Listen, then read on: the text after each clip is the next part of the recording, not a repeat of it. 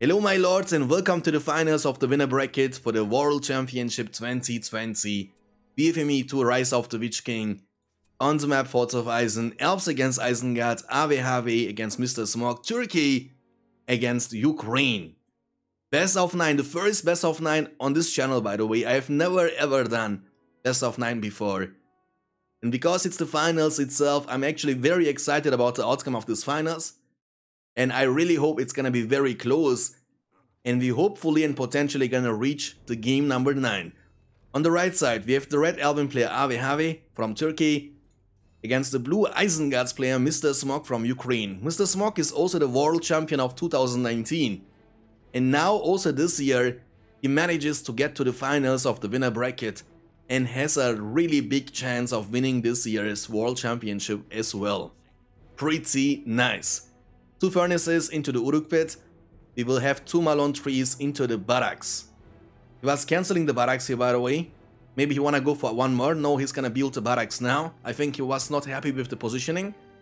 PowerPoint wise, we will have most likely rallying call from Elves, and Warchant has been already picked by Mr. Smog. And by the way guys, if you're watching that over at YouTube later on, please don't forget to leave a like on this video, because likes on these videos helps a lot for the YouTube algorithm, and subscribe for more content like this. This is not the first and it's not gonna be the last tournament we are hosting for Battle for Middle-earth games. So these channels, both Twitch and YouTube, are only and exclusively based on Battle for Middle-earth games. We will have Lorien Warriors first from the barracks. On the other side, we have Uruk-hai coming very soon. Uruk-hai against Lorien Warriors obviously is gonna favor the Uruk-hai from Isengard, because they are stronger than Lorien Warriors. Obviously they are also more expensive than Lorien Warriors. Okay, Rallying Call and Warchant are ready, and we will have 3 into the 4th Malon tree here from AWHW, 3 furnaces into the 4th furnace also from Mr. Smog. And indeed the Uruk-hai are moving forwards now. In the 2nd battalion are gonna be those crossbowmen from the Uruk pit. Alrighty. Is this best of 9? Yes, this is best of 9. Okay. So we're gonna have potentially the first fight. I mean, it's gonna be now interesting to see if they're gonna fight against each other. It looks like Lorien Warriors, they're gonna try to fight against the Uruk-hai. And Mr. Smog was already using his Warchant here. And Smog is all about to ignore those Lorien Warriors and is gonna try to take down exclusively those resource buildings. And indeed, they should be able to take it down. But Smog, actually AWHW is gonna use the Rallying Call defensively on these 2 battalions of Lorien Warriors, and he's gonna move with one of them forward. But the other one shouldn't be able to handle those Uruk-hai. They are level 2 now. That's why he needs to play very defensively. And Smog is not gonna be only able to take down this Malon tree, but also is gonna be able to kill a bunch of Lorien Warriors. And the Uruk-hai are leveling up quite fast. And you can even see that. Even in a 1v2 situation, Uruk-hai are just so much stronger than those Lorien Warriors. And during all this time, we are getting more and more units on the field from the player from Ukraine, from the World Champion 2019. Will he manage to take down the 2nd? Yes, he will. And AWHW actually losing a lot here without being able to take anything down from Mr. Smog, who is all about to creep the work layer at the left side of the river. Pretty nice. Okay, 300 command points for Elves, and we have 400 command points obviously for Isengard, because he didn't lose anything just yet. And AWHW might be forced to play, you know, much more defensively now, because the next attack from Isengard will be hitting, like you know, as a truck. And because he's gathering now, you know, a lot of units, he has crossbowmen, 2 battalions, and 1 pikeman level 2. He might also go for the 2nd creep here, which would be the safer way. I would say the best way of Smog handling the current situation is to wait for the next Warchant. Imperialist is coming in clutch with the rate of 8. Impy, thank you so much for the rate. I hope you had a great stream, my friend. And Emperor K, thank you so much for the follow as well. Welcome to this stream. Hope you're gonna enjoy your stay. Okay guys, so 350 command points for Elves, 400 command points for Isengard. But Isengard is getting a lot of creeps done here. That's the 2nd war creep against 0 so far. Okay, Lorien Warriors, they were able to get to the side of Mr. Smog. Mr. Smog should be demolishing that immediately, and that's gonna be also the case. The reason for the demolish is obviously to deny the experience and also the power points from your opponent. The builder from Ave might be in trouble. He was barely able to get away, and as he is as fast as Uruk-hai, he won't be... I mean, Isengard's player won't be able to catch him and take him down. But look, the army from Smoky here. He has a lot of units on the field, and I'm just assuming he's waiting for the next war chant, which should be ready within the next... Oh, there it comes! The greatest counter to the Elven army, ladies and gentlemen, and his name is Sharku, is already joining the battlefield. Ayakos, thank you so much for the follow and welcome to the stream. Hope you're gonna enjoy your stay. Okay, Smog has now a lot of units, and you know, including the Sharku, the warg hero from Isengard on the field. Against no hero so far from the Elven player who was building a statue for defensive purposes, and he might be forced to actually fight around this area. Because Smog has so many units on the field now. Look at this. He has enough units for the front line. Uruk-hai and pikemen, they are tanky enough to absorb a lot of damage. Especially the pikemen in the porcupine formation. And you will need the double buff action here to deal with the army. And nice positioning here from Ave. It looks like Smog doesn't want to overcommit, which makes sense because in this area, the Elven army will be much harder to take down. And we need to always keep an eye on the warg hero Sharku. Because as he manages to get into the backline, we have seen him doing a lot of damage. And Ave has to respect that. With the pikemen, he needs to be around the archers to keep them alive. But now he actually doesn't fight around this area, and Isengard's player might be able to win the fight. Because all he needs to do is really to take down those pikemen. Then Sharku can approach and wipe out the entire Elven army. Oh my god, I'm always so excited when this guy dives in, because with one strike, he might be able to take down multiple archers. Holy guacamole. Level 3.5 unlocked already. The Malone tree is gonna get bursted down. And the Creebane, by the way, is gonna nullify the leadership from the statue in the back. And on top of that, it's gonna debuff the enemy units. The pikemen are dying very fast though. He's saying it's a bit sad that one Uruk-hai kills 2 swords in the chat. So he was very surprised about that. I think the plan from Ave was to buff those 2 units, leave one of them to deal with the Uruk-hai and the second one for a push. But since the Uruk-hai was able to kill both the Lorien warriors with the Rallying Call buff, he was not able to deal any kind of counter damage. Sharku is almost level 4. The Lorien warriors are trying to get away, but there is no escape from the Warg Riders now. They have leadership also from Sharku, and the potential double buff with the whole ability, which is now on cooldown. Creebane is gonna be taken down, but it's gonna be gone very soon anyway. And, you know, Elven player's kinda behind, but has still managed to collect 575 command points, has double barracks on the field and even a stable now. He has to build some sustain, and the well is coming up. On the other side, we have 550 command points, 5 power points collected. The second Uruk pit is building up. He has 2 furnaces level 2. The third one is all about to hit level 2 as well. And here's a bunch of units on the field. Very strong army with the double buff, I mean buff and debuff, that can nullify the leadership from the statue, for example, or from Heidir's leadership later on when he gets on the field. And Sharku is the one-man army. We have seen him turning the tides very fast and all by himself. Isengard has the upper hand. He was also able to kill all these Malone trees at the bottom side, making sure that Ave doesn't have any resource income. And indeed, Ave has only the Malone trees around his own fortress. He has still a couple of units on the field, but again, I don't think it's gonna be enough to deal with the Isengard army now, especially because there is no statue up on the field for the leadership part. Warchan was used a little bit earlier, that's why Rallying Call is still on cooldown. That means the units from Elven player are not buffed in this current situation. And Isengard can demolish everything within a second and a half. And everything is falling indeed apart. Look, the power point advantage from Smog. He has Creebane, Warchan and 8 power points, and Elven player has just 5 power points collected after the Rallying Call. He's so much ahead in the game number 1. And Sharku hitting level 5, nice trample with the Warg Riders. Even if he loses them, it doesn't matter really at all, because he has such a big advantage in this current situation. Ave might be able to defend this attack, but he has not the sustain in terms of eco, and his resource income is looking very bad in the game number 1, as Isengard's player has Sharku and is shining bright like a diamond. 425 command points against 675, Devastation has been used before, so he's gonna get a lot of money now. Potentially gonna get loots on the field very soon. for the second hero against no heroes so far from the Elven player. He can't afford it. Because he keeps losing units all the time, he needs to actually keep spamming units all the time from double barracks and a stable. And I don't know about the Lancers in this current situation. They might be great if you are able to kind of snipe down the pikemen before the fight really starts with your archers, and then you can go for a trample potentially. But remember, Sharku is not only great against clumped archers, but he's also a great counter to the Revendel Lancers from the Elven player Avehave.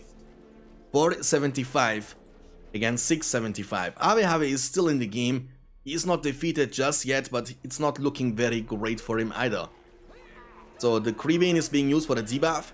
Ave has his buff on cooldown, heal is on cooldown, 5 power points almost collected afterwards. Still 5 power points away from getting the Enshrouding Mist, which should be very much needed in this current situation. Nice trample into the backline though, I need to say. We have also Lurtz now on the field, by the way. Here we go. That's the investment of the Devastation power point ability from the Spellbook of Isengard. 6.5 power points collected now. And we have 3.5 after Devastation, Wargen and Creebane. So Isengard is dominating the fight, dominating the game in terms of power points and command points. But we have seen Elves being able to win those fights, defend long enough to stall for stronger units, for stronger heroes. But Isengard's player knows, and that's what I'm trying to say all the time, when you are behind against good and experienced players, one time they know how to snowball their lead, they know how to close the games, and they know how to deny you any kind of experience, power point and resources. Nice trample here one more time. Sharku and his War Riders, the fortress is getting demolished. The game is over for the Turkish player Avehave, and the score after the game number 1 will be 1-0 for Mr. Smog. Our World Champion 2019 is also shining bright like a diamond in the WCS 2020. And we're gonna jump right into the game number 2.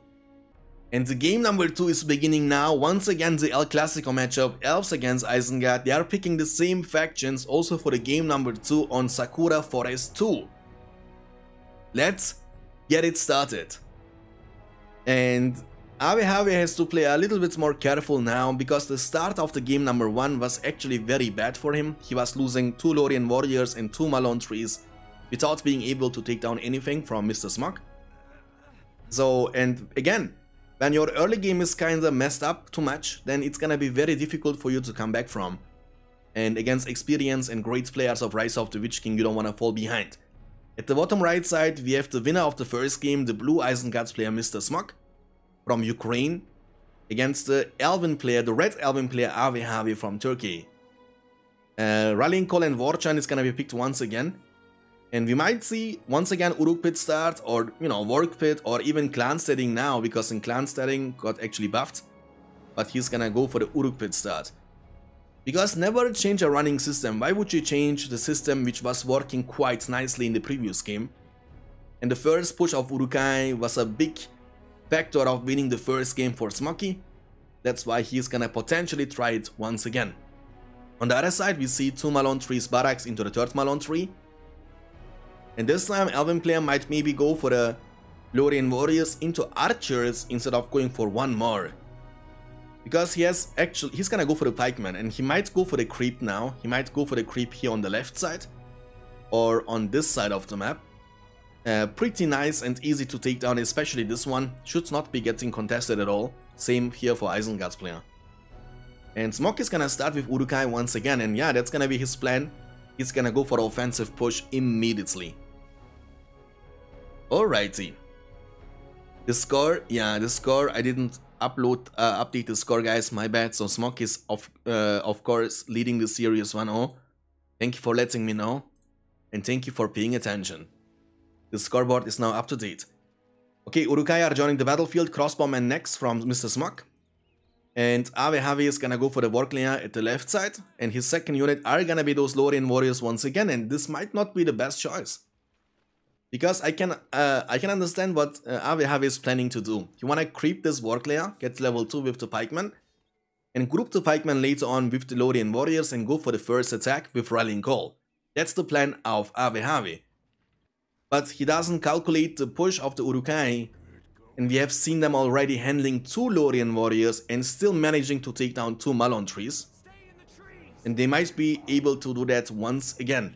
He's gonna go for the Lorien archers now. But this time it's not the end of the world if he only loses 1 Malon tree. Why are you asking? Glad you're asking. Because, oh, what? Actually baiting, okay? He was going this way, baiting Have, and then actually turning to take down this Malon tree in between this double barracks. He's also getting a lot of vision here because of the Urukai, and the Malon tree is gonna get bursted down. Have is not using his buff defensively. He might be waiting for the Lorien archers and use it now. If he doesn't use it, the Lorien warriors are gonna die very quickly. Just use hold ground stance in this current situation. They're gonna hit level 2 now. But this time Smoky is not gonna be able to take down the Lorien warriors and also not the Lorien archers. He was only able to take down 1 Malon tree, but it's not the end of the world for Have, like I said before, because he was able to creep.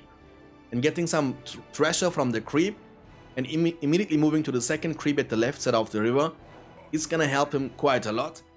And he might be able to get many more units on the field. But the second attack from Smok is gonna happen now. Urukai and crossbowman this time. Those Lorien archers are still buffed. They will deal a lot of damage to the Urukai. That's why Smok is immediately switching to the whole ground stance to minimize the damage income. And Have will be able to secure the second creep and also the treasure from the second work layer. The transition into the clan setting has been made already, but he's not going to make some Wildman of Dunland. He's actually gonna make the transition immediately to the level 2 for the extroverts. And that's gonna be the first time Have is going for a counter attack. And this game is looking already much better for the Turkish player than the previous one. Because in the previous game, he actually was never able to reach the side of Mr. Smok on the map Forts of Eisen. 400 command points for elves and 350 command points for Mr. Smok. Smok has some units for defensive purposes. Let's see how effective this is going to be. We have a fight here between pikemen and Lorien warriors against Urukai. He's using shield wall plus the hold ground stance being very tanky. Lorien warriors are actually able to handle those Urukai this time with the pikemen, especially because the pikeman is almost level 3. It's a nice positioning here around the trees. That's the Elven passive, so they are getting stealth around this area, as you can see. And Rallying Call is on cooldown, obviously. It's gonna be longer on cooldown than the War Chant. And I agree with Solas in the chat. Maybe he should be trying to to defend himself without the use of the Rallying Call. But he was able to deal with the Urukai here and will be able to get away with both these units. They are also buff level 2, so they will have the self-regeneration. And he's getting more and more units from the double barracks, and actually he has 500 command points now against Mr. Smok's 400 command points for now. What you can do in this map is you can build a statue here at the river and try to stall. Try to build yourself an outpost, a small outpost maybe. And then you can try to defend this area and defend this pathway. But for now, because he has so many archers on the field, he might be able to defend himself anyway. Warchan is available, should be available very soon, it's available now. And Smok is going to use it. Okay. Now the Elven player has to retreat, and these extroverts in the backside are actually doing a great job dealing decent amounts of damage to the archers. And Have is building a well now to regenerate those units faster. He needs to give up this Malon tree, and that's why he's gonna demolish it immediately. 450 command points now for both the players. And for the next attack, Creebane is gonna be ready as well, which is gonna make the enemy units weaker and nullify the leadership, which is not existing right now, and he's gonna use it immediately. Rallying Call is being used now for defensive purposes, but Isengard army should be technically stronger, because they are still buffed from the Warchan and they are debuffing the enemy units on top of that. The builder from Have will be taken down, of course. Crossbowmen and extroverts are dealing tons of damage. And you can't even ignore those extroverts by all means, because unlike crossbowmen, they are also dealing significant amounts of damage to the structures. But now the lancers are coming and there are no pikemen. Nice trample here. Need to be careful with the trample, you don't want to be stuck in between. Heal is available, he might be using it now on these units, and he will be using it immediately. One more trample. And this attack should be protected. He was also able to keep this Malon tree alive, but he lost a builder, he lost a Malon tree here, and he lost a well. So he still lost quite a lot. And once again, during all this time, Smok is not being really touched. He might lose this furnace here, which is only level 1 without any experience. And Smok was actually about to creep the work layer at the right side, but he got interrupted, and now he's gonna finish it off anyway with the extroverts. They will also hit level 2 after finishing the work layer. And he spams now many extroverts. They are quite cost efficient, they cost only 250 each. But the Lancers are gonna force Mr. Smog to make multiple pikemen, otherwise his Wildman of Dunland, but also his Wildman extroverts and Urukai are gonna get trampled down all the time. The Malon tree is getting demolished by Smoggy, and you need to pay always attention around this kind of things. Because both players are making sure to demolish the structures fast enough, so this way the opponent player is not gonna get a lot of power points for free. That's why they are not having too much power points collected, so 3 power points almost after heal and rallying call, 500 command points available for elves, 525 for Mr. Smog, and he has also collected 5 power points. Actually, he's still ahead in this game number 2. He has 3 more power points almost collected, okay, 2.5 power points more collected than Ave has, and that's why he might potentially be able once again to go for Sharku, and indeed Sharku is always gonna be on the field now in these matchups against elves from Mr. Smog. And once he has Devastation, he is only 4 power points away from that. He might be using this money once again for to get lords on the field. One of the Lancer battalions has been taken down. Oh boy, okay, he's going back to... Oh, they were perfectly lined up for Sharku, but the pikemen are coming in just in time. And now the Alvin player might go for a counter attack. No heroes from Ave just yet, and he also needs to make sure to expand around the bottom side. You can see there are no Malon trees at all. And same around the top right side. So both players are expanding quite safely, and they are not going for a risky Malon tree. Warchan is being used, and now is the perfect time to just disengage. If you can do that, just run for your life and try to build yourself a buff advantage maybe. Because Smog was using Warchan quite early. With that being said, by the time he reaches this area, his buff is gonna be almost gone. But we need to always keep an eye on Sharku. But Sharku also has to be very careful, because there are some pikemen on the field, but the Lancers are diving in too much too early and are getting taken down. Luna, thank you so much for the follow and welcome. Okay, archers are now being buffed from the rallying call. Heal is on cooldown. Still, he has 5 power points collected. Can go for the foresight, but I'm assuming he's gonna try to save for the mist. I think that's the only possible way you can win and dominate those fights. Because if you don't have the mist, Isengard will have stronger units on the field. He will have buff and debuff all the time. And that's why mist is very, very important, and we see almost in every Elven gameplay. Once collected 10 power points, they are going like 99% of the time for the mist. Okay? Elven player is forced to retreat once again, but the buff is already gone, and those Elven units, they are still buffed. Sharku is quite healthy still, but he doesn't want to risk the biscuit. Because Sharku, as effective as he is against archers, he's like a glass cannon against the pikemen. Oh, but the pikemen are not in position, ladies and gentlemen. Oh, that's gonna be Fiesta. Now this guy is doing incredible amounts of damage. And Ave has to play very carefully. And has to make a lot of pikemen to just counter Sharku, because that's the only reason why he has pikemen now. There is no work pit, there are no work packs or no work riders at all. That's the only reason why he is forced to make multiple pikemen, and if this is the only thing you can achieve, it is still a worth investment for Sharku. Because if nothing else, you will still force your opponent to make multiple pikemen only to deal with your Sharku. And you can still be mobile, you can chase down the enemy Lancers, you can actually go for harassment, you can try to take down Malon trees. So even if you don't manage to take down multiple archers, I think Sharku is always worth the investment. He's also quite cost efficient, as we know. The Devastation has been already used, and I think he's going for Lords now. And no transition being made, Uruk Pit only 1, and Clan Setting level 2 only 1. But he manages to win those fights regardless. We have some Lorien warriors and pikemen moving to the top side. They will be able to see this furnace here. The builder might be in trouble if Smog is not paying attention. And Smog is actually spamming a lot of extra overs all the time. And didn't go for a single Wildman of Dunland just yet. Oh, that's a nice attack from Ave. If he takes down this level 2 furnace, almost level 3 by the way, that's gonna reduce the command points of Smog to 525 now. Pretty nice. The furnace here has been demolished. The builder was able to get away though. And the pikemen, I mean, Smog is just giving up too many power points now for no reason. The pikemen are dying in a second and a half. There are just too many archers to deal with. And with that being said, Ave actually went for the foresight. Okay. If he wouldn't, he would have enough power points for the Mist.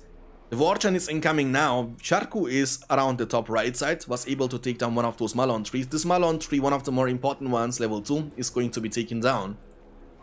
The one in the backside is almost level 3, and so is this one here. He might lose both of these, by the way, because the attack still continues and he has still so many units on the field. Remain is on cooldown, that's why it can't be used on the units. So they have right now double buff, and you can see and tell yourself that Alvin player is playing very defensively with his main army and just using a couple of units for harassment. But this might be a great situation for AWH regardless, because if he keeps defending himself all the time and doesn't lose too much, especially doesn't lose too many units, he might go for a massive counter-attack, which will be very hard for the Isengard's player to defend. But Eisen has now 2 heroes on the field, Lurtz level 1 and Sharku level 4. 9 power points almost collected after the devastation, 50 command points now, against 535. 9 power points collected after heal, rallying call and foresight. So Isengard's player is definitely ahead, because now he can go for the 15 after the devastation, which can be Fuel the Fires, for example. And I think that's the milestone. You can always go for the Wildman of Dunland as well. But I think the milestone from Isengard not having any resource issue is the time when you get enough power points for devastation and Fuel the Fires. And once you have this milestone reached, I think you should never ever run out of resources, unless you will lose every single lumber mill. Sharku! Okay, nice ramp play regardless. This guy is playing very safe and very carefully, but also very smart at the same time with his Sharku. He knows I need to keep him alive. He knows as long as he is alive, AWH has to make multiple pikemen. Indeed, look, he has 4 battalions of pikemen just to deal with the Warg hero Sharku. Creebane is gonna be ready, but we have also Mirkwood archers now, or that's gonna change the tide. The strongest archers in the game, ladies and gentlemen. And they are even gonna deal massive amounts of damage. But Sharku! Oh, okay, he might be in trouble here. Oh, Wildman of Dunland on top of the... Oh, but the Lancers are coming just in time. Warchan is still on cooldown. Fiesta fight. Sharku is gonna be taken down with the last hit of the Mirkwoods. Fiesta is happening, Lurtz is leveling up, and Tom Bombadil will be chosen and summoned. Boo! Yeah, what a beautiful Sonic song from the young Turkish player here. Knocking down everything and dominating this fight. Not only that, but also taking down the Nightmare hero from AWH, Sharku. And Tom Bombadil was coming in clutch, otherwise I would say go for a Mist, but he went for the Tom Bombadil summon. And Tom Bombadil was definitely a very important and strong choice here in this current situation, and now AWH is gonna go for a counter attack. Let's see. PowerPoint wise, he has 3 power points collected after Tom Bombadil, 635 command points available for AWH, 550 command points available for the Isengard's player Mr. Smog. But he needs to now invest some of these resources into making some of these defensive expansions around the fortress. The builder, but also the furnace, has been taken down. We have some units around this area extroverts were able to reach, but we are getting more and more Mirkwoods, and I think Smog has to get some counter units to them, because he needs to change now his strategy. He needs to stop making extroverts, he needs to make some Warg Riders, indeed, yeah. Maybe try to get Saruman on the field, because at this point, when AWH, I mean, he has a great amount of resource income. This is looking not bad for AWH at all, and he will get eventually more and more Mirkwoods on the field. And with only extroverts and crossbowmen, you won't be able to win those fights anymore. Especially if he still goes for the Mist. I mean, going for the Mist in this current situation is a double-edged sword. So if you go for the Mist, it's gonna delay your 15 power point from the spellbook. But you might be able to dominate those fights even harder. You might be able to debuff the Warg Riders and even actually one-shot them before they can reach out to you. And debuff the enemy units, because Lurtz might hit level 5. Then they will have leadership, they will have buff from the Warchan, and they will have debuff from the Creebane. So it's gonna be a very great situation for Isengard. But if you try to save for 15, you might be, end up losing the fights. Let's see what he's gonna choose. Maybe end summon with 15 going for the siege. That might be always a possibility as well. The builder has to be careful and will be, unfortunately for AWH, taken down. That's the second builder he loses this game.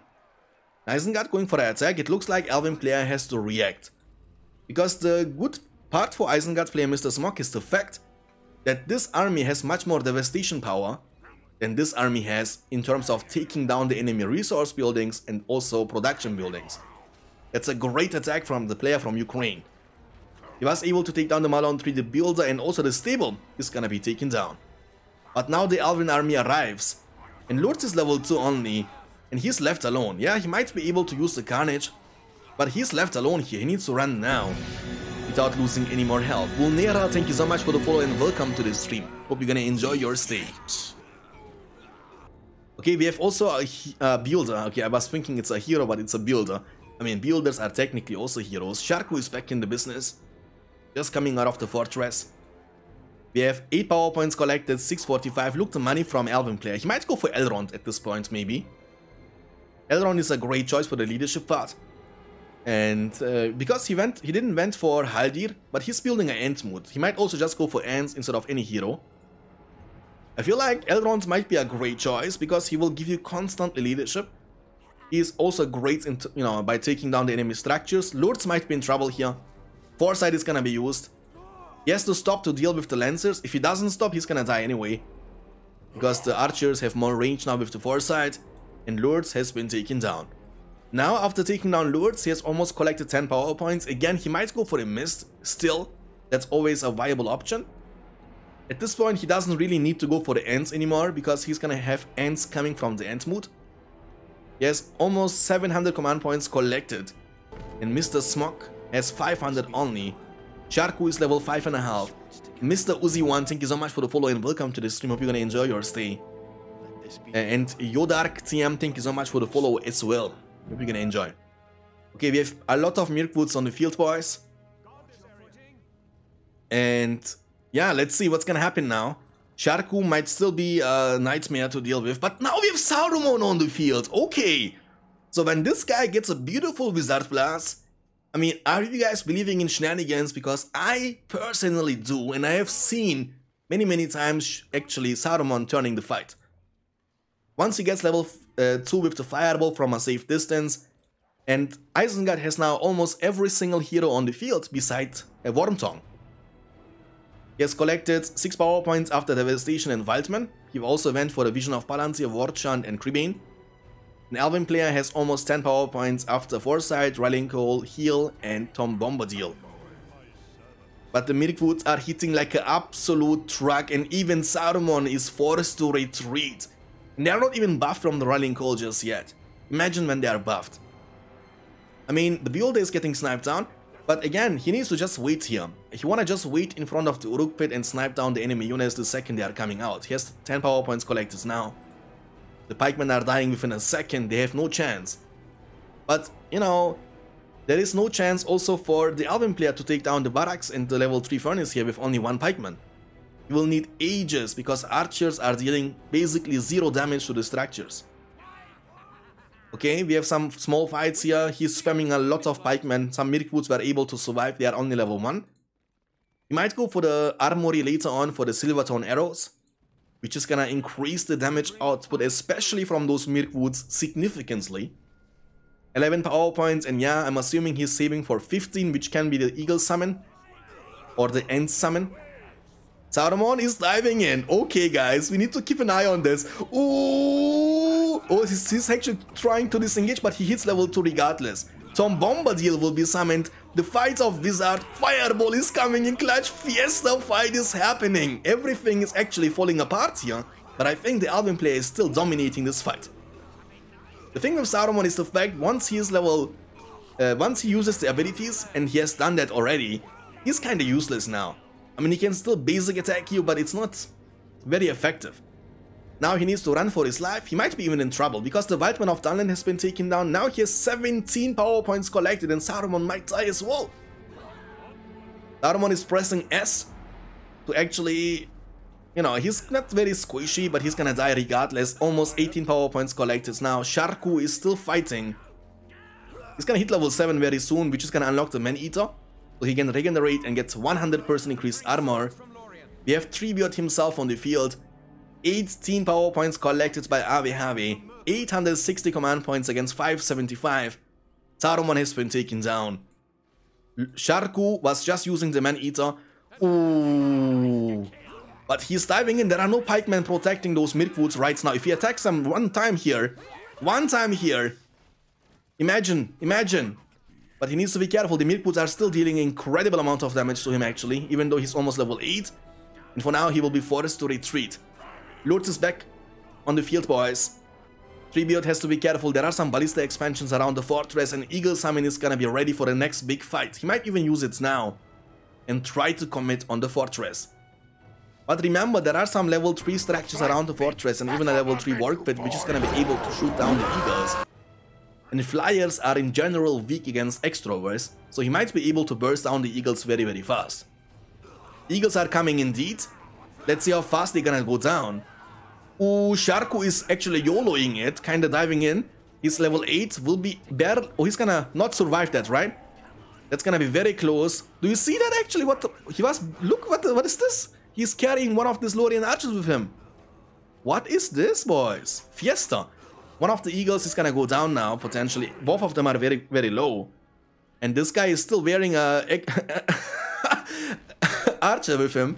Ballista expansion is gonna be taken down, but the eagles are gunners now. We have 2 ants now, 3 beards and also one of the normal ants. Flex Magical Pony, thank you so much for the follow and welcome. Hope you're gonna enjoy your stay. He's also being able to protect himself all the time, keep those Malon trees alive. The siege has begun, the fortress is gonna go down. Sharku is still alive, but he's very, very low. Can't really approach this army at this point. He has nothing to take down those ants. Maybe Lurtz can with the Carnage. Carnage is being used, he's diving in. Let's see how quickly he's gonna die to the Mirkwood archers. Treebeard is paying attention, he's gonna run. Can't touch me. Why are you chasing me? Why are you running? Why are you running? But he's running for his life. Dancing around Rosie. And the game will be over and Mr. Smog has been defeated. This time the score is gonna be 1-1 and that's what I was expecting from the finals, boys. It's gonna be close and not one-sided at all. So everyone who was betting on Have, congratulations, boys, you get your points. And we're gonna jump into the first tiebreaker in the best of 9 series. Alright, the game number 3, this time with different factions. We will have Isengard from Have for the first time, and Mr. Smog is picking goblins actually. On the map Etanmor's Edit. In the first tiebreaker game. Let's get it started.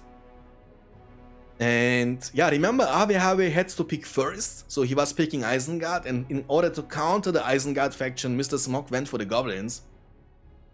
But I don't even know if this is a great counter or not, but we shall see. On the right side we have the blue goblin player Mr. Smog against the red Isengard's player Have, who was having a great performance in the game number 2 on the map Sakura Forest 2. 2 tunnels coming up for the World Champion 2019, and the challenger Have is building 2 furnaces.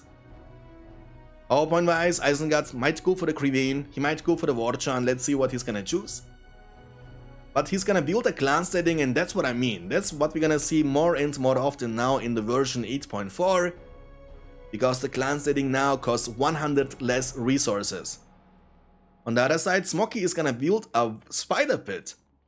We're gonna have Spiderlings against Wildmen of Dunland, which should be a great fight for the goblins. I think Smoky is gonna still go for multiple goblin caves afterwards, but we shall see. Okay. Sauron, thank you so much for the follow. Appreciate that. Okay, Spiderlings are on their way, and the clan setting is actually not even up just yet. So the Spiderlings, they're gonna reach the other side of the map before the Wildmans are gonna make it to this side. And I am almost certain that the Spiderlings, they should be able to win the 1v1 skirmishes. They have also Warchan available, and I'm assuming Have might go also for the Warchant, because, I mean, we have seen Isengard players going for the Crevain much more often lately, even when they start with a clan setting or Uruk Pit. Before, I had the feeling that, you know, the Crevain was always a pick when you are starting with the War Pit. Wonky, thank you so much for the follow and welcome. Hope you're gonna enjoy your stay, guys. Thank you so much for being here, by the way. Appreciate that. Means a lot to me. Okay, Spiderlings are diving in, boys. Let's see how much damage they're gonna be able to deal. The Wildmen are going back. They might be able to burst down this furnace once he's using the Warchan, and the damage output, you can see yourself, is actually crazy. And that's interesting. He was actually going for the Vision of Palantir. Really? That's interesting. I don't know why. I've never seen this actually before. And I think Have is made a mistake because he's saying OMG in the chat, which is a short form for oh my god, you know. I think he's regretting now his choice of Vision of Palantir. And again, this, I mean, Have is from Battle for Middle-earth 2. He's saying I'm trolling. And in Battle for Middle-earth 2, you are starting with actually Vision of Palantir, but this is Rise of the Witch King. He might have forgotten this for like a second. I don't know about that, brothers. That's random for me. Okay, the Wildmen of Dunland are gonna be taken down, and he's gonna lose multiple furnaces. That's the furnace number 3, and also his last furnace remaining on the field. This might be the last. This might be the fastest game end actually in this best of 9 series. Hey Wonky, thank you so much for the follow, and right after for the prime. Appreciate that. The game is over. The fastest game ever actually. The Maxi, thank you so much for the follow, and Wonky man, appreciate the prime sub. Means a lot. What a questionable, interesting, and laughable game. I think we need one of these at least in one best of 9 series. And we're gonna jump right into the game number 4, boys. Let's get the game number 4 started. This time on the map Plains of Linden. Isengard against Elves, but this time Ave on Isengard and Smoky on Elves. Let's go.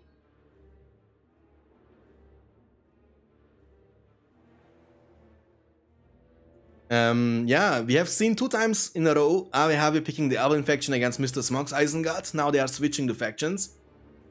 And we have this time the red Isengard player Ave from Turkey against the blue Elven player Mr. Smog from Ukraine. The score is 2-1 for Mr. Smog.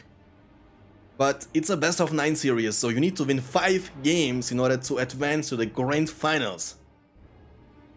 Again, the player who reaches the grand finals of the WCS has at least secured $120. And also has a great chance, and a greater chance than everyone else, to win the cash prize of $320, because the winner of this series would be undefeated. And even if he loses the grand finals one time, he has still the chance to fight one more time for the grand prize of $320, boys. 2 Malone trees into the barracks, into the 3rd Malone tree. We have 2 furnaces, Uruk pit into the 3rd furnace. A rallying call has been picked, and I think Isengard's player gonna go for the war chant. I'm assuming he's gonna start with Urukai, but we shall see. Now he's gonna go for the pikeman, and he wants to go for the creep first, because he's gonna use the Beeldom to lure the troll away from the lair, and then he's gonna take down the creep first. So unlike Mr. Smog, who was always going for the attack with the first Urukai, Ave is gonna play more like a utility style. He wants the creep, he wants to get this in under his control potentially, which is gonna work like a second barracks, and from this structure he will be able to make the Black Orcs. Elven faction, if he will be ever capturing this in, will get the chance to make the peasants, and the peasants got buffed during the patch 8.4, now the Rohirrim shield will cost only half the price. It was, you know, costing like 100, if I'm not mistaken, or 120. Now it will cost only 60 or 50. He's gonna use the builder to lure the troll away now. And the pikemen are gonna be able to finish him off without basically taking any kind of damage. Hopefully, at least for him. But Lorien warriors are actually already here. And they might be able to steal the creep from the pikemen. Let's see if this is gonna be the case, but we have Urukai now joining the battlefield as well. Rallying call is gonna be used, and Ave will be losing those pikemen very fast. I think he wanna just stall around to just buy enough time for the Urukai to arrive, and he might use the war chant here kinda defensively. Smoky is actually rushing down the creep. He wants to make sure to steal the creep. He's gonna get level almost 2. He was able to get the creep, but he's not gonna be able to get the money. The money goes actually to Ave, I mean, which is, I think, the main purpose. Yes, the Lorien warriors are almost level 2, but remember, Mr. Smog was forced to use the rallying call for that. Okay, we have the work pits now coming up. After the Uruk pit, and he has 1 crossbowman, 1 Urukai, and 1 pikeman. The Lorien warriors are hitting level 2. They are able actually to kill multiple pikemen. It looks like Ave wants to go for the second creep, but the reinforcements are already coming from Mr. Smog. They are definitely gonna fight for this creep, but the buff from Ave will remain longer than the buff from the Lorien Warriors, because he was using the rallying call like 10 seconds before. And Mr. Smog is gonna lose a couple of these Lorien archers, and he will be forced to give up this creep. If he saves the banner carrier, and he will be able to do that, that's actually really nice. Because this unit is gonna recover himself over time, and the second creep this time, and also the treasure once again secured by the Turkish player Ave, who didn't capture this in, by the way, at the bottom right side just yet. We have one more Lorien warrior coming for attack, but they're gonna run into the work packs here. They will be using the whole ability to take them down for defense, and I think that's even gonna be still a close fight. You can see the Lorien warriors are still actually able to win the fight even against the buffed work packs, because work packs are actually only good for harassment. They are not a great choice. They can win only against orcs and against goblin warriors. They can't win against any other swordsman in the game. 3 power points collected for Isengard though, after creeping, after being able to kill the Lorien warriors, and we have also Lancers now on the field from Mr. Smog being used for harassment. They will be able to take down one of these furnaces, and the work packs were kinda able to take down the Lorien warriors. One of them is still remaining on the field, but should need one hour actually to finish off this furnace. Isengard now has a respectable army here. With the one Lorien warrior he has, he might be able to scout and see the positioning of the other furnaces potentially. And it looks like Isengard will go for a counter-attack now.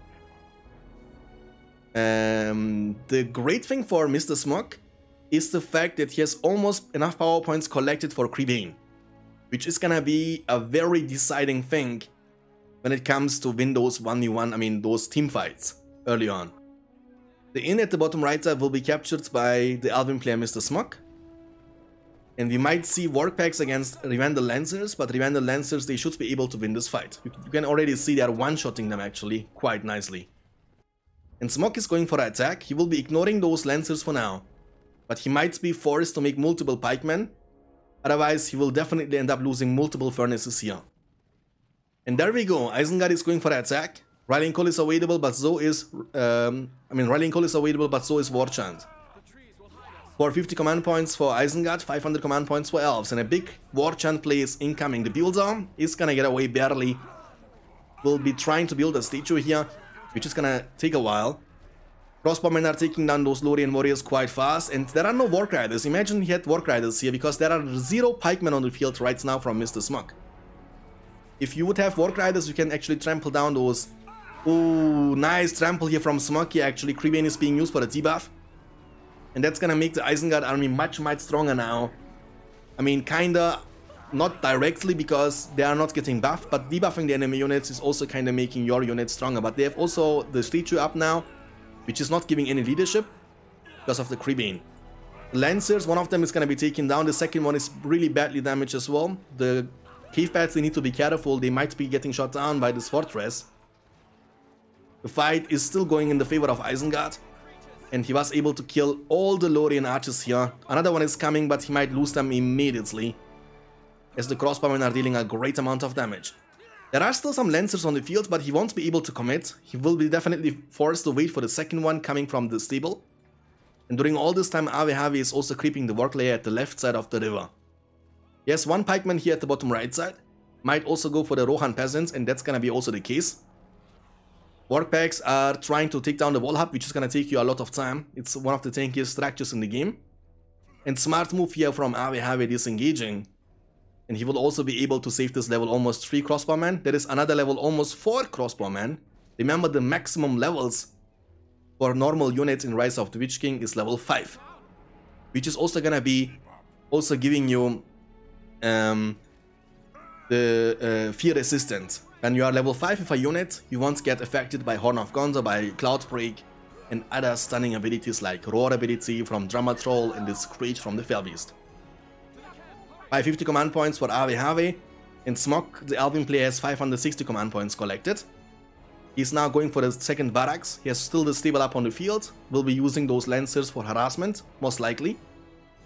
Isengard's player has collected 7.5 power points, and Elven player has only around 3. Oh, he's running into the pikeman. Oh, but he was actually lucky that he didn't die here. He might still lose one of the lancers. He will be barely able to get away. He has a well here for the sustain. The level 2 Malon tree is also quite low. He might lose that. The builder from AWHW is actually, he's paying attention and will be barely able to get away. Chasing down the lancers with your pikeman is a mistake in this current situation.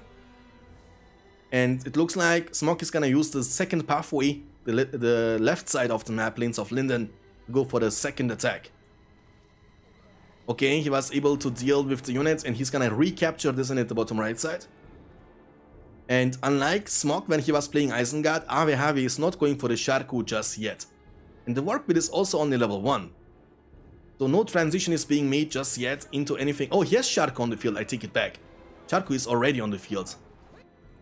You have a lot of archers here for defense. There is a statue in the back for the leadership. There is the well in the back for the sustain. Double barracks still only level 1. Isengard has almost 10 power points collected, which might be used for either the Wildman of Dunland summon or for the Devastation. I would say Devastation would be overall the better choice.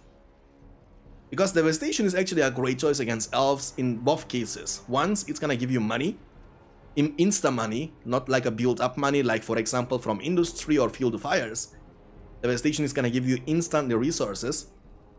But not only that, you might also use it, you will get rid out of the trees. And what are trees good for? Elven units are able to get stealthed around the trees. And you will deny that from happening by using Devastation.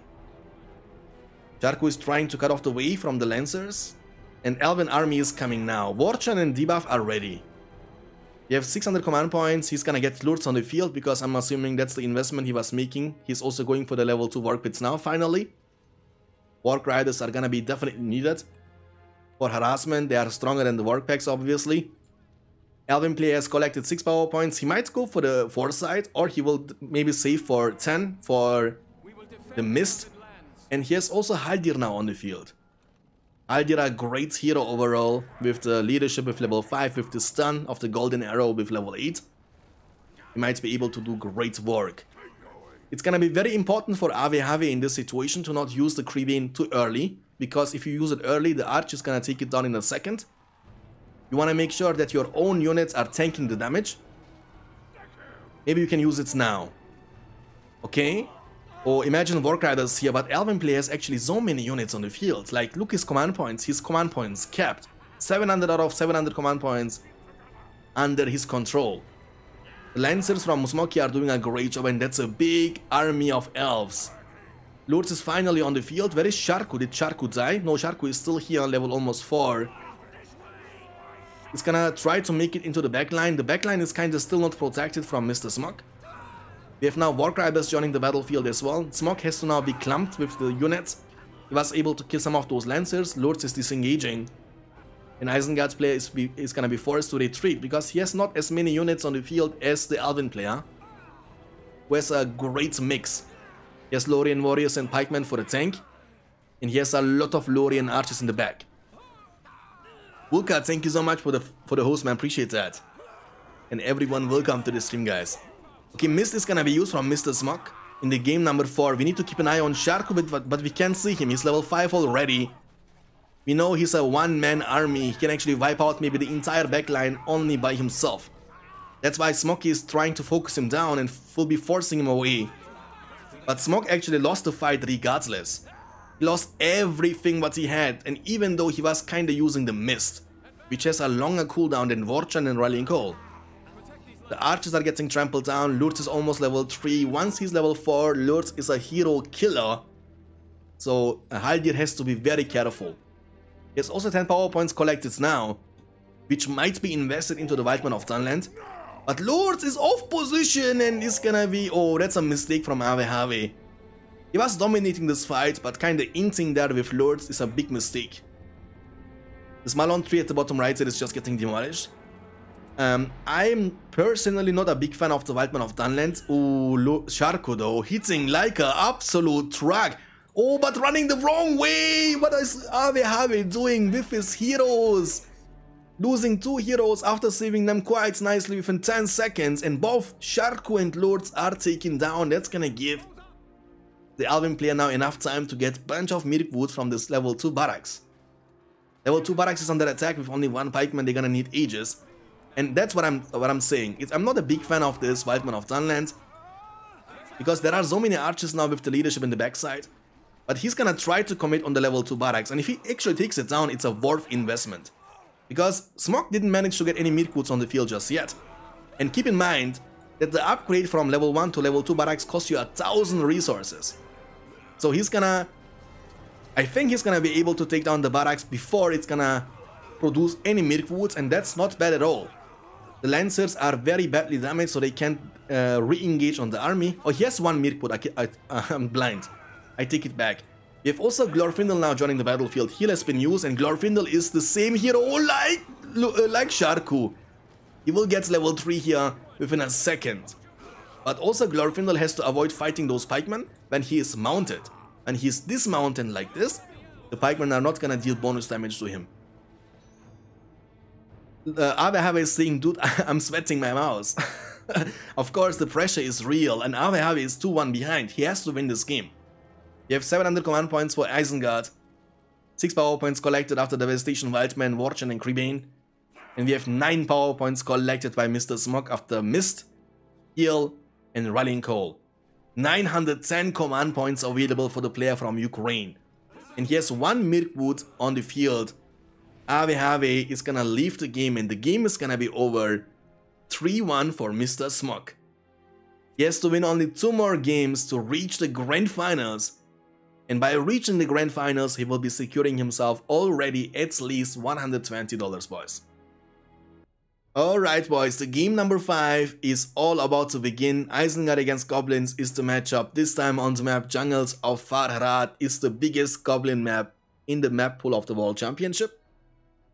And Smok has clearly the advantage now.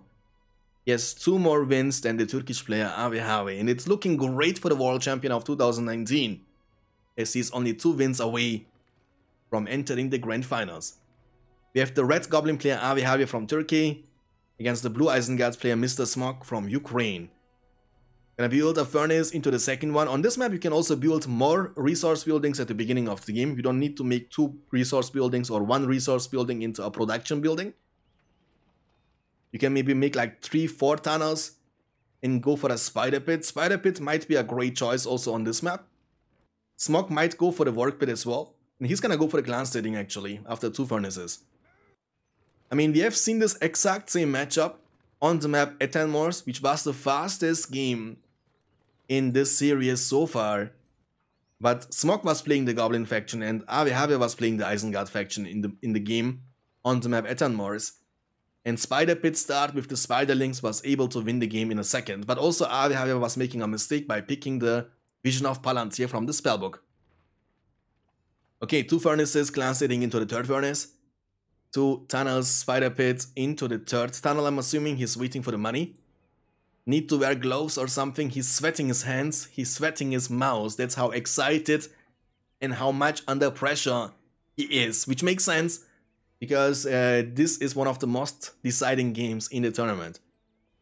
Let's see how well the Spiderlings are gonna perform against the Isengards, Clan Stating and Wildman of Dunland. But we can already guess that the Uruk Pit, there we go, Uruk Pit is gonna come up very very fast anyway. And I think that's very necessary against Spiderlings as well.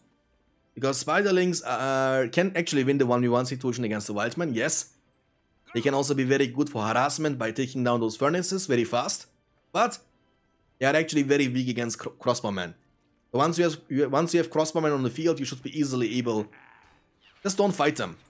Oh, okay, that was interesting. Smok is already using the Creebane actually to debuff the enemy Spiderlings. And Avehave will be using the War Chant, but that's a great... Look at the situation here. Look at the rocks. He's not able to attack. He needs to go all the way around. And he will now be forced to attack this one, but Smok is body blocking this one as well with the builder by building a wall hub.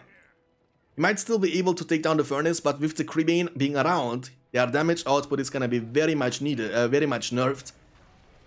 They might still be able to take it down, but he will definitely lose the battalion for that. He's gonna commit anyway, hoping that this is gonna be enough. I think it's not gonna be enough.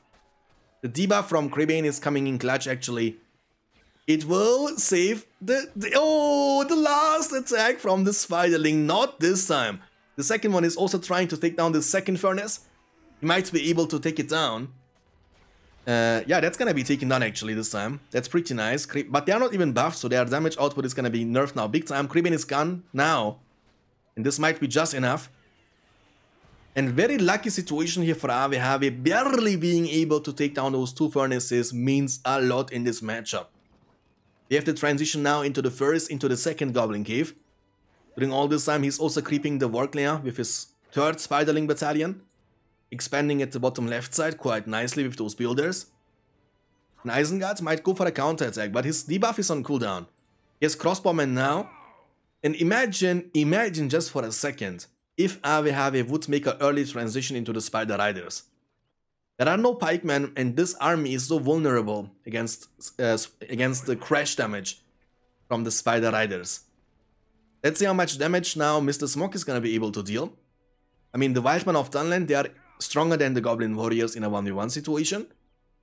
And as long as he has Crossbowmen in the backside, being untouched, he might be able to kill multiple units. But those Wildmen of Dunland, they are tricky. Whenever they're gonna be able to attack your structures like this, they're gonna steal money all the time from you. +1/+1 as you can see yourself. Also the commitment here, but the Goblin Warriors are coming out to protect this tunnel. He might be able to save the day, because he has more goblins now. But that's a win-win situation for Smog. He doesn't have to take it down. Because as long as he's able to attack, and he's gonna be able to take it down, he's stealing constantly money all the time from the Goblin player AWHW. And he has now Wildman all over the place. This tunnel here is gonna be taken down next. But AWHW making a smart move, demolishing that before he's gonna lose even more than the tunnel only. And Smog was also able to capture both the signal fires in the middle of the map. This one is gonna be coming up now, but never mind, the Spiderlings are not gonna fight those Wildmen, they're gonna go for harassment once again. They have pikemen now on the field, but there are no crossbowmen for defense. So those two battalions with the war chant, which should be ready now, can actually take down a lot. This tunnel, one of the tunnels has been taken down. The builder has to run for his life. Another tunnel has been taken down here, and here obviously. We have 450 command points for Isengard, 400 command points for Goblins. He needs to expand more defensively, but because Smog is doing a great job scouting the area. And obviously those two signal fires in the middle of the map are helping out a lot. Because that's the vision control right now from Mr. Smog. He's able to see the middle area completely. I mean, you are obviously not able to see the corner here. And that's the way AWHW might be able to expand. But yeah, he was also not using War Chant here by the way yet. On those Spiderlings. He might try to commit on this almost level 2 furnace, but this one is nicely protected by those stones on the ground. There are also pikemen around, which should be more than enough. And they are actually able to kill some of those Spiderlings as they are running by. And yeah, AWHW was not able to sneak any tunnels so far anywhere close to Mr. Smog. He has to make sure to make some more tunnels, maybe around the top side. Let's see what's gonna happen. Because Smog is going for a big attack now, and this time he has also the War Chant and debuff ready, unlike AWHW, but he's also very close to get the cave pads ready, which is gonna be very much needed to defend such an attack. Smog is fully committing with War Chant and cave pads. AWHW is gonna lose the tunnel. He has now enough power points collected. He needs to invest them immediately into the cave pads, and that's gonna be chosen and hopefully immediately used. That's gonna be also the case now. During all this time, Spiderlings were able to get into the backline once again. The furnace is getting demolished by Mr. Smog. He's making sure to not give any power points to his opponent. And even with the buff and debuff on those Goblin Warriors, Smog is gonna be still able to win the fight big time. Quality goes over quantity. He's not done yet.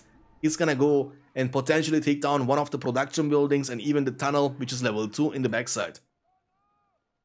And yeah, this game is looking really great for Mr. Smog once again. The only great thing from AWHW is the harassment he's able to do with those Spiderlings.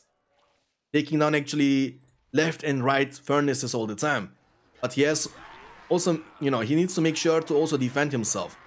Smok has also purchased the torches, by the way. The second those Wildmen are able to touch a structure, you will be surprised how much damage they will be able to deal. They're gonna take down these tunnels and even the Goblin Caves within a second. And Smok is still alive with his units, but the buff and the debuff is gone now. Yeah, Ave will be able to protect this area, but he lost, countless amount of Goblin Warriors for defense. And that was giving Mr. Smok just the time he needed to upgrade the clan setting to level 2 for the extrovers.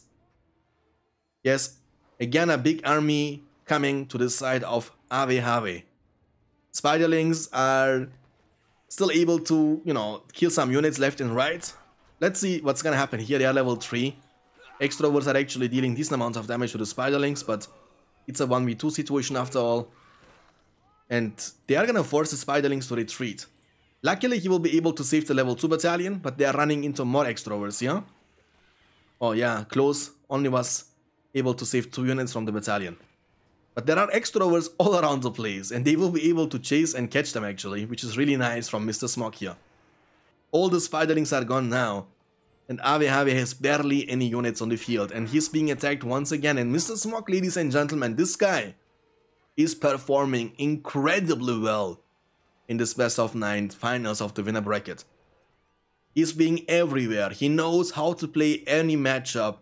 And look at the expansion of Mr. Smok. He has units left, right, top, middle, bottom, behind, the front, everywhere. 3 stinking days. Why can't we have some meat? Morgomir is starving. And Phantom, thank you so much for the follow and welcome to the stream. Hope you're gonna enjoy your stay. Okay, so this attack should be protected now by Ave, but the problem is you don't want to be the one who's defending constantly as goblins against Isengard. You want to be the one who puts pressure and force your opponent to defend. And the last couple of minutes, he's gonna demolish the fortress anyway. And what a great and clean performance from Mr. Smok from Ukraine. Increasing his lead to 4-1 now. And he's only 1 win away, boys. 1 win away only from entering the grand finals. The game number 6 is all about to begin, boys. 4-1 for Mr. Smok now. Ave has to make sure to win this one. Otherwise, it's not gonna be game over for Ave, by the way. Even if he loses that, he's gonna drop down to the finals of the losers bracket. And if he wins the finals, he will get the chance to fight against Mr. Smok one more time in the grand finals. But again, the winner of this game has such a big advantage in the grand finals because he will be undefeated until then. That's a double elimination tournament. The Smok, if he wins that series against Ave, will have a second life, if this makes sense. Even if he loses the grand finals one time, he will get the chance to play one more time best of 9. And he won't get defeated immediately. We have on the right side the blue Isengard player Mr. Smok from Ukraine against the red Elven player Ave from Turkey. 2 Malone trees into the 3rd Malone tree this time. We see also the same actually here. 2 tree furnaces Urukpit is building up. And that might be a stable delete potentially from the Elven player. But he might also just try, I think it's gonna be a stable delete. Yeah, it's gonna be a stable delete. Now he has enough money for the stables. And the stables is gonna come up here after 3 Malon trees. So I don't know about that one, because even if you go for the Rivendell Lancers, they are only good when the opponent would start with clan setting. Because yeah, you might argue and say they are a great counter to the Urukai. You are not wrong, but they are not a great counter to them, because you will need to trample them like 8 times to take them down. And you have to commit to the defense. You need to defend yourself because you have no following up any soon. The way he's gonna play now, he's gonna make 1 Lancer, demolish the stable, and then he has to play with the Lancer very defensively, hoping that Mr. Smok is gonna start with Urukai, which is luckily the case. But dealing with the Urukai is gonna give Smoky enough time to get pikemen on the field. The Lancers, they won't be able to take down too much. But Smok is moving forward. And so far, Mr. Smok, when he was playing Isengard against Elves, was always doing the same thing. He was always going for Urukai and for early harassment. And every time, even the one game he lost, it was working out very nicely for Mr. Smok. Okay, Lancers are coming now. He's not gonna demolish the stable, by the way. He's not demolishing the stable. I don't know what's happening here. He sees them now, he needs to retreat. And he will be retreating. Smok might still commit to that fight, by the way, with the War Chant and try to stall, try to keep the Lancers busy. If you use War Chant and Shield Wall hold ground stance, you will actually be tanking a lot of damage, but now it's too late. Nice flank damage, by the way, from the Lancers. Both players are not using the buff for that. So if Smok would have used the buff here, I think also AWE would have used the buff.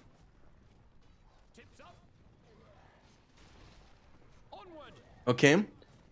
Nice defense here from AWE. He's gonna go for the barracks now, and he has 2 Lancers on the field and still keeps up his stable for now. We have not seen the transition lately that much into the Horse Archer battalions from Elven faction, but we might be able to see that maybe today. Okay, he's gonna go for the attack and might be using the War Chant here. There are some pikemen in the front, but there are no pikemen here. This furnace is gonna get taken down first. Crossbowmen, they need to be very careful here. Smok is paying attention. And because he has only 1 pikeman, he has to now make a choice. And actually the second Lancer battalion is kind of paying out big time. Because he has only 1 pikeman, and now he has to make the second one. If opponent has only 1 Lancer, you can actually get away by making only 1 pikeman. And he might be losing this furnace here. It looks like he doesn't want to demolish that and try to kill as many units as possible. The pikemen are gonna arrive. So they are also using the bombard ability, by the way, as you can see. The Lancers, they will not be only able to take down the furnace, no, but they are also getting away.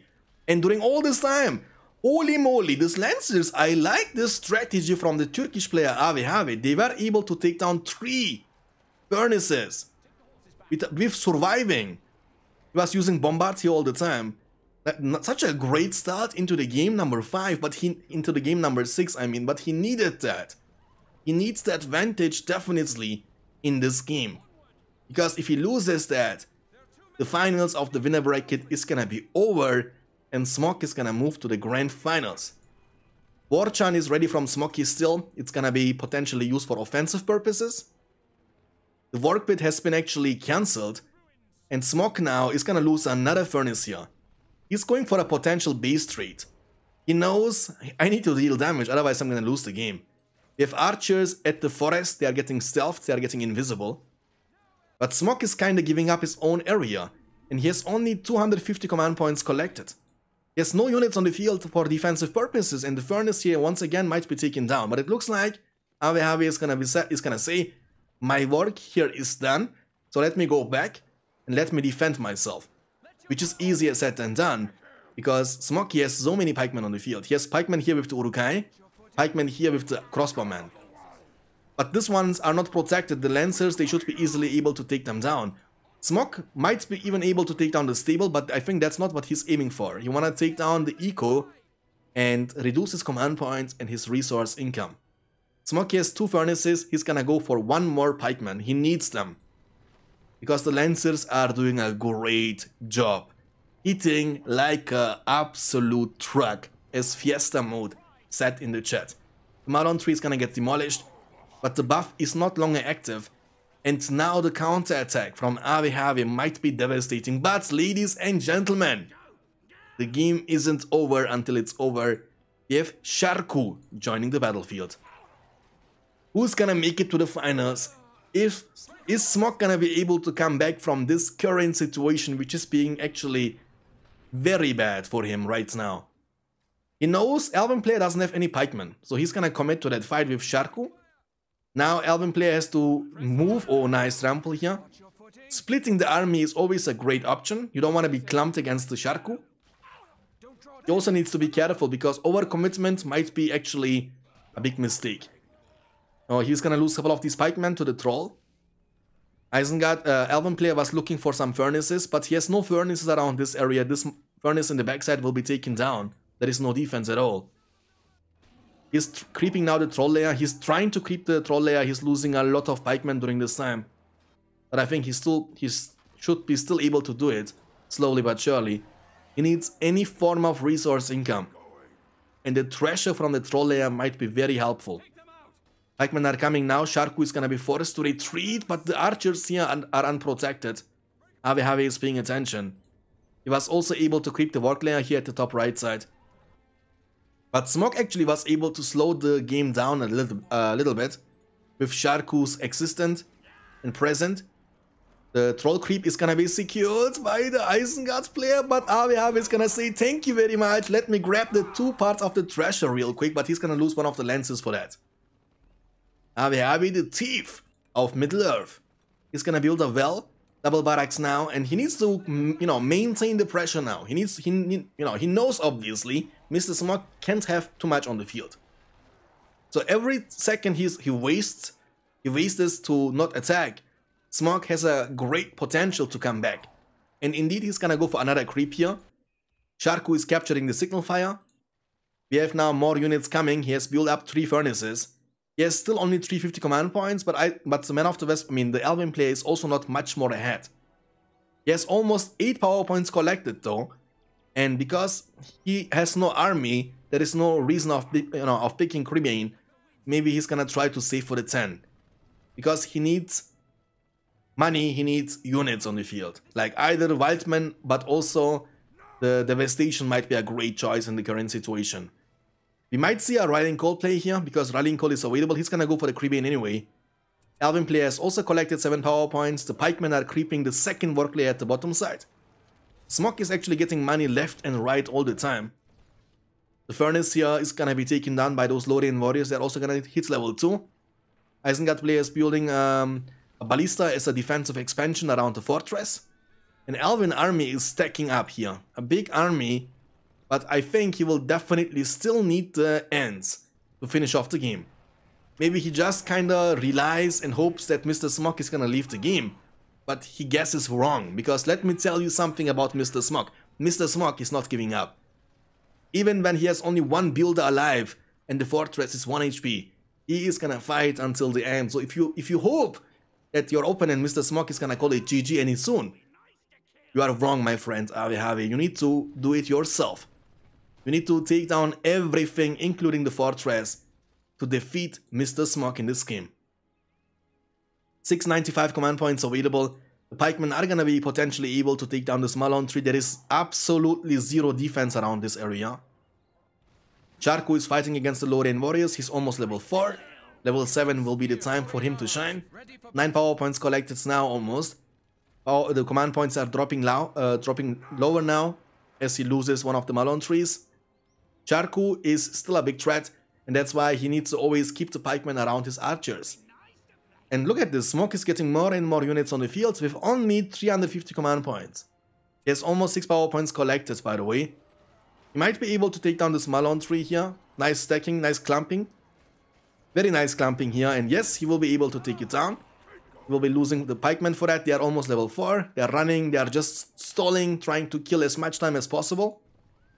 Because time and money, those 2 things are right now not existing for Mr. Smog. And I think that's a overkill here from Avehave. He doesn't need an investment into a battle tower. He doesn't need that. What he needs are ends. He needs to make ends as soon as possible and start to siege as fast as possible. That's what he needs. Sharku is doing a great job left and right. Pikemen, they need to be avoided though. Avehave is saying yeah in the chat. Just kill half of them. He was, I think, killing like a lot of pikemen maybe during the trample. He's getting away, almost level 5. He has 10 power points collected now, but he needs to be careful. He's maybe running right in front, inside the army from Elven player. Mist is gonna be chosen for a potential fight. And I can't believe it, but Mr. Smog is still alive. He has 7 power points collected, and Devastation actually might turn the game around. Because Sharku should never be underestimated. Entmood is finally up on the field, and the siege will begin shortly. The Ents are gonna join the battlefield soon, but I think the Elven player has the problem of being command points capped. He needs to make more Malon trees in order to get this Ent on the field, because it's stuck, it's stacked now. You need to make space for the Ents. And it's not gonna become better because he keeps losing these Malon trees all the time. But now the Malon trees around the fortress are hitting almost level 3, which is gonna increase the command points you are getting from 1 Malon tree only to 100. And Smok is doing a great harassment. He actually does more harassment right now than Ave. Obviously it's possible only because Smok doesn't have too much on the field to defend at this point. Smok has only these furnaces around the fortress, these 4 or 5 furnaces he has, that's all he got. That's why it's almost impossible. And because of the signal fire here, he's also able to see the Malone trees, which is gonna give him a lot of vision control. Okay, the Ant is gonna be joining the battlefield very soon. He has to make sure to kill the ballista expansion first. Maybe you can attack from this area and force him to make another one. They cost also 500 each, by the way, they are not cheap at all. 745 command points against Smok's only 525. But Smok is only 1 power point away from getting the devastation unlocked. This game, as ironically as it sounds, can still go either way. I have seen Smok winning those games not only one time, and he is gonna actually force Ave to make multiple mistakes for a great comeback potential. And he, you know, his army is also not shabby. He has War Chant, he has Cremain, he has 9 power points collected afterwards. He can go for the Wildman of Dunland, which might be good in this current situation, because the Lancers are not with the army. And as long as there are no Lancers, the Wildman summon on top of the enemy archers with War Chant and debuff can be actually very significant. But he also has to react now very fast, because he needs to make sure to take down this Ant either with the ballista expansion or with his army, which is easier said than done. And what you always need to do, is that you need to make sure to, you know, switch to the aggressive stance, which is gonna increase the range of the siege weapons around the fortress. Isengard will be able to defend his attack. The Ant is gonna finally start sieging the fortress. The second one is gonna be joining the battlefield soon as well. Devastation has been picked. Charku is going around looking for a chance. Can this ballista take down this Ant fast enough? That's the question. And they are both able to shoot him down actually. And yeah, the Ant has to be careful. 4 shots are gonna be needed and the Ant is gonna be down. And those ballista expansions are actually doing a great job defending. Devastation should be used already by Mr. Smok in my opinion, because you should get it on cooldown. He's gonna use it actually right on top of that. Charku is diving in. Charku has to be very careful. Charku is getting damage and will be taken down. Fully, but wrong commitment here from the player from Ukraine. Charku is going down in a second to the pikeman. The mist is coming in clutch for the debuff. Isengard over-committing here. He might lose everything, but the ballistas are actually even able to hit those archers on the backside. They are getting more pikemen, but the crossbowmen in the meantime are unprotected. The Ant is getting raged and he's gonna go for the fortress once again. There is only 1 ballista expansion, but 2 shots and it's gonna be taken down. Isengard's economy is not looking great and he has no more units. Smok might call it GG, but again, Smok likes to fight until the very end. And yeah, I mean, I need to say, even though Ave will be able to win this game, still a big respect to Mr. Smok. Having such a bad start, losing 3 furnaces, being so surprised of this 2 cav start from Ave, which was unpredictable.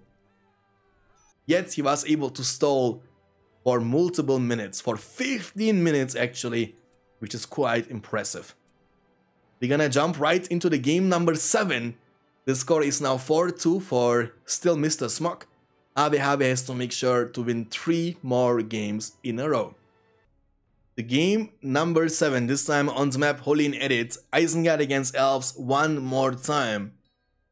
Ave is gonna try to do it, because he was only able to beat Mr. Smok twice, and both the times he was able to win was with Elven faction against Isengard. Let's see if he can do that once again. He has to, if he wants to reach the grand finals. Let's get it started. We have the blue Isengard player Mr. Smok from Ukraine against the red Elven player Ave from Turkey. With a surprise strategy in the previous game on the map Westfold, and this time he's gonna try something different. He's building a barracks immediately after the first Malon tree. On the other side we see 2 furnaces. I think Smok is gonna stick up to the original plan, 2 furnaces into the Uruk pit, but I might be wrong as well. Warchan has been chosen, and Rallying Call has been picked as well. It's gonna be indeed 2 Uruk pits into the, 2 furnaces into the Uruk pit. He's gonna build the 3rd furnace immediately. And actually, he might now, Ave has 2 different options. He's gonna go for the option A, which is gonna be make pikemen go for the creep, group them later on with the Lothian warriors and go for the attack. He might also be going for the Lothian archers, because now he has to figure out, he needs to figure out by now that Smok is gonna go for the pikemen, for the Urukai potentially once again and go for the attack. That's always a possibility, which we will see. He's gonna also go for the pikemen, okay? He might go for the troll creep at the top right side though, but he might also go for the war creep at the right side in the middle. Let's see what Ave is planning to do with the first pikemen coming from the barracks now into the Lothian warriors. I think that's gonna be the plan also from Mr. Smok. Pikemen and then Urukai afterwards. Go for the attack after the creep. And it looks like Ave is going for the creep at the bottom left side. The troll layer is gonna be his target. And the pikemen are joining the battlefield now. They might go for, let's see where they're gonna go. I'm actually curious. He's gonna go for the creep at the bottom right side. So with that being said, they might be actually running to, into each other at some point, depending on the speed of Smok's creeping. Because technically, oh, that's a bad creeping. Oh, that's unfortunate. If this happens to you, look, they are running away from the lair. Oh, that's Fiesta. That's gonna cost them mult. Oh, that's gonna. Oh no, no. They were not only afraid from the troll, but they were actually running away. It was like a roar ability from the troll. And now how much time he was wasting here. That's so unfortunate, because Smok is almost done creeping already at the bottom right side. And Smok might be the one who contests the troll creep at the bottom right side as well. Let's see. He's gonna group now with the Urukai. The third one is gonna be those crossbowmen for the defense. You have the 1 Lothian archer battalion already on the field. The second one is on its way. The creep is gonna be finally secured by the Alpine player Ave. And they will be walking into each other here. Now Ave has to make a choice. Will he defend himself and move with the Lothian archers forward to actually catch the army of Isengard before it arrives to this side of the map? Or will he ignore them and go for the attack instead? I would say the safer way in my book is deal with the army first, because you have army advantage right now. You have warriors and pikemen, but you have also 2 archers in the backside. Deal with the army first and move forward afterwards, because if you can support this army with archers, the crossbowmen all alone won't be enough to defend. We have already a work pit, and upgrade into level 2 is incoming. Double barracks is coming up now. He is not gonna make the transition into the stable. Okay, he's running away now. He was also using the buff kinda defensively on these archers. We are getting more archers on the field. They need to be careful here. The pikemen, when they are able to fight in melee form, they can actually... The builder from Smok, but Smok is paying attention. He's gonna try to take down the second furnace after taking down this one. And Smok is also gonna be able to take down the second Malon tree. Remember, he was able to destroy one of these at the bottom right side. That's the second one. Mari, thank you so much for the follow and welcome. Hope you're gonna enjoy your stay. Okay, will he be able to take down the second furnace? The answer is no. That's a nice defense from Mr. Smok, but also the fact that Ave was playing... Ave was using his rallying call defensively, which means it was not available for the push. That's why he was only able to destroy one of the furnaces.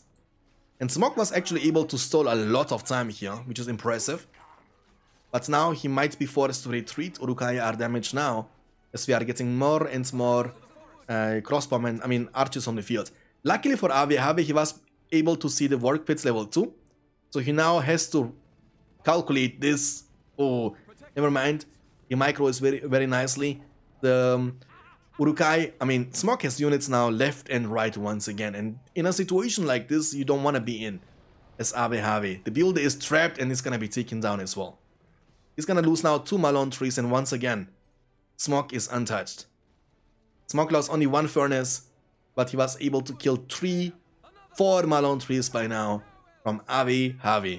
But that's not even all, because he is creeping at the same time. He's getting more and more units on the field. Smok is playing very impressively in the finals for sure. Okay, Urukai are fighting against the pikemen. In the porcupine formation, they are able to tank long enough for the archers to take them down. But during all this time, he loses all the time Malon trees left and right. He has only 350 command points against Mr. Smog's 450. 5 power points almost collected. I mean, power point wise, it's quite equal. And Isengard is preparing himself for a big attack now. And for this attack, War Chant might be available once again. And during the fight, he will for sure get the power points he needs for the Creebane. There is no statue in the back, no well for the sustain. So I don't think that the Elven player will be able to handle this attack. But we shall see. We shall see. 500 command points for Eisen, 400 command points for Elves. We need to keep an eye on the power points. Yeah, the Elven player might go for the heal, but let's be honest, heal in a situation like this is by far not as useful. Oh, that's a bad trample from Smoky. That's a very bad trample from the Smoky, actually. Creebane is gonna be used, War Chant is gonna be used, but he lost like all the Wark Riders potentially here. He will be able to save one of them. He has to retreat, but they're only level 1. And Isengard, unlike Mordor, for example, can't purchase the Banner Carrier upgrade from the Uruk pit. He needs to build the armory for that. Okay. That's why he's running it down once again. Elven player, with that being said, was able to sustain with the heal.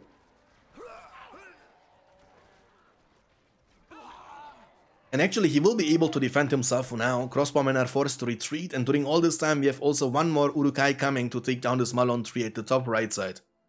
So Elven player has to move all the time from left to right, from left to right. And I'm assuming it's just a matter of time, but we will see Sharku definitely on the field one more time here. So far, every time when we saw Smog on Isengard against Elves, he always went for Sharku. And Urukai are even taking down multiple archers before going down. And Smog is getting more and more power points, expanding more and more while being able to keep the Malon trees, keep killing the Malon trees left and right. I mean, the only starting Malon tree here is in the front one. This one is level 2. On the other side, Smog will have now 2 level 2 furnaces, even 3 level 2 furnaces. So he has 3 untouched level 2 furnaces, giving each of them 75 command points and also more resources, obviously, and being tankier and harder to take down. But also, Sharku is now on the field, as we can see. He's building multiple furnaces at the bottom right side, and the Elven player has only 1 pikeman to take them down. He's now making the transition into the stable. Have is quite behind, 675 command points for Mr. Smog. 485 for the Turkish player Have. Can he do it though? Can he defend this attack without having any units around this area? He needs to make sure to actually retreat with the pikemen. Now he sees the Wark Riders with Sharku. But it looks like you wanna commit for an attack and wanna wait for the next battalion of pikemen potentially for defense. He's going back now. There's also 1 pikeman looking for furnaces around the top right side. The furnace here, level 2, might be taken down, but you can see yourself how much time it's gonna take him to destroy it. Mist is not available yet, obviously. He needs still 3 power points for that. That's a nice clumped army. I wish Sharku would be around this area. And Isengard is actually being able to close the gap, close the distance, and going for a melee attack. Oh, Sharku, ladies and gentlemen, and that's what I mean. There is obviously no reason at all for you to attack with only 1 pikeman as a damage dealer. You won't be able to achieve anything. And Sharku is getting into the backline. Sharku is getting into the backline with the Wark Riders. He's getting focused down, but what's the matter? You can't kill him. He's quite resistant against arrows. Especially against normal archers like Lorien archers. Milkwoods might be able to deal much more damage to him.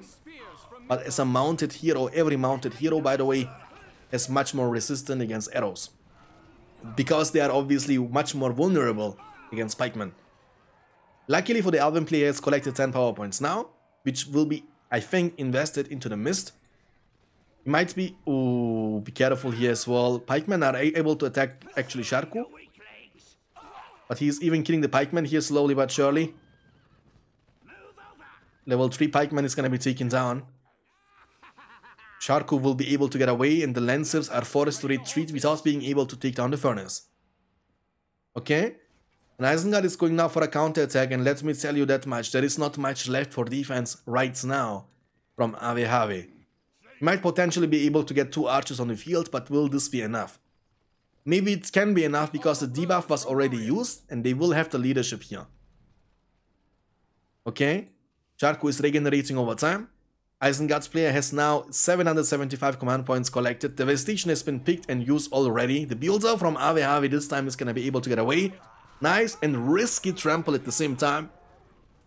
But he's being able to get away now. And with that nice trample of this Rivendell Lancers, he might be able to defend himself without losing anything else.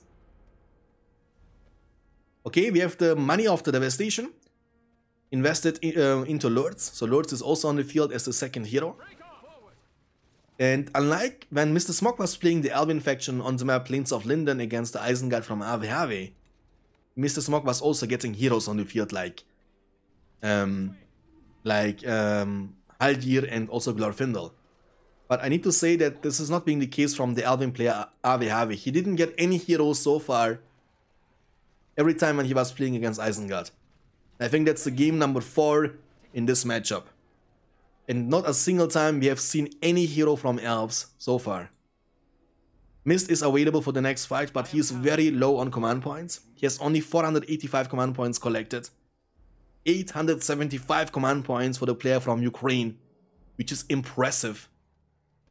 Okay, I take it back. Actually, the second I'm saying it, Haldir is joining the battlefield. But he's only level 1. It's gonna take him a lot of time to get the levels he needs for the leadership. I think Haldir level 8 is game changing as well. Because yeah, unlike Angmar faction, Isengard has fear resistant. But the only way to get that is getting Saruman level 5. Which is easier said than done, because Saruman is a big investment.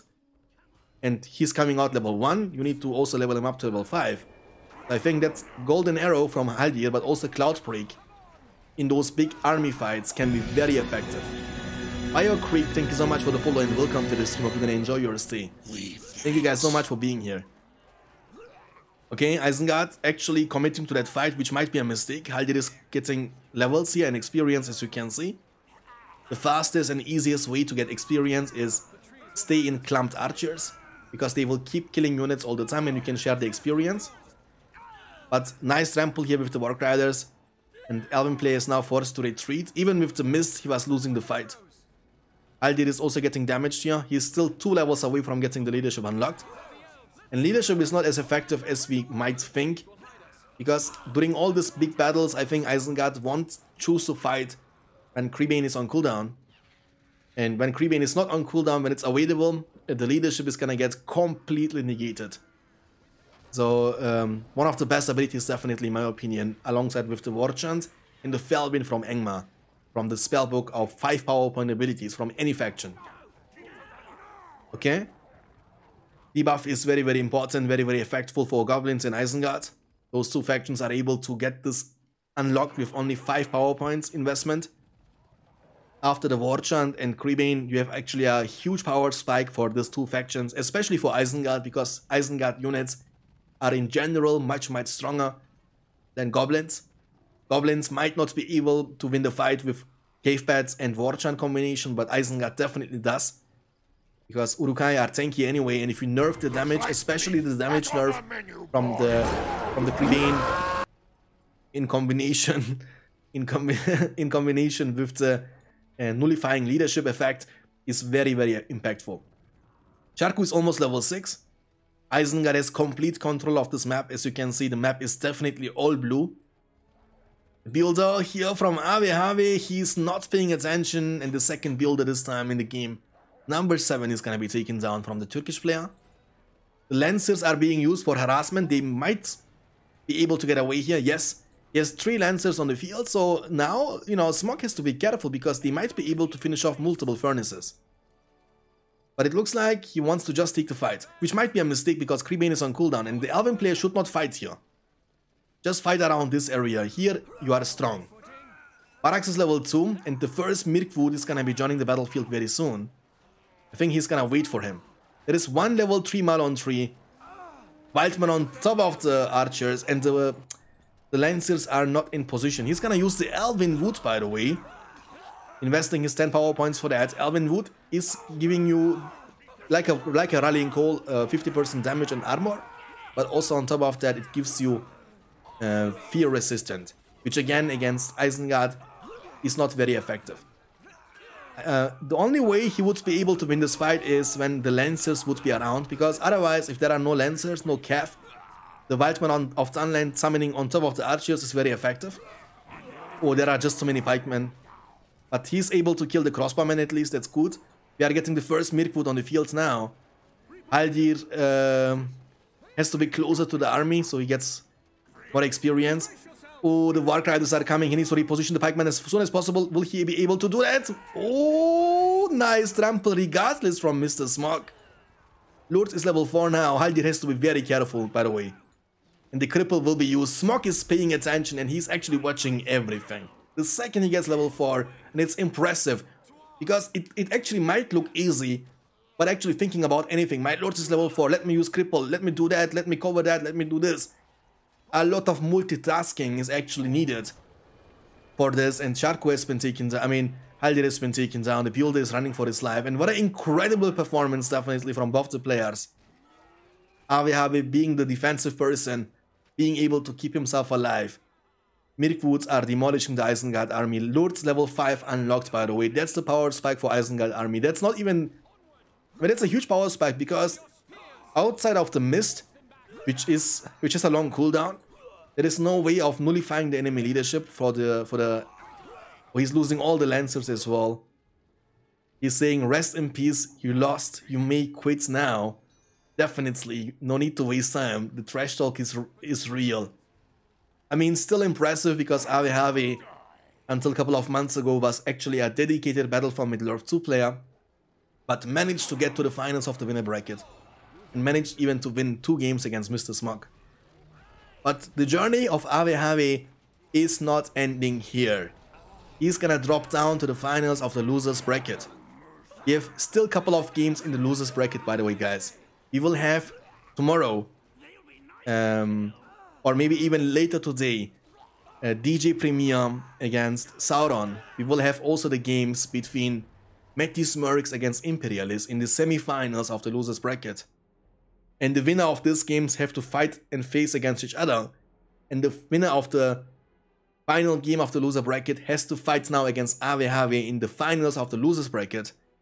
And the winner then has to fight against Mr. Smog, who is now in the grand finals and has secured himself a second life and also the minimum cash prize of $120. Pretty nice, very fun series. Went up to the game number 7 in the best of 9 series, boys. Pretty nice.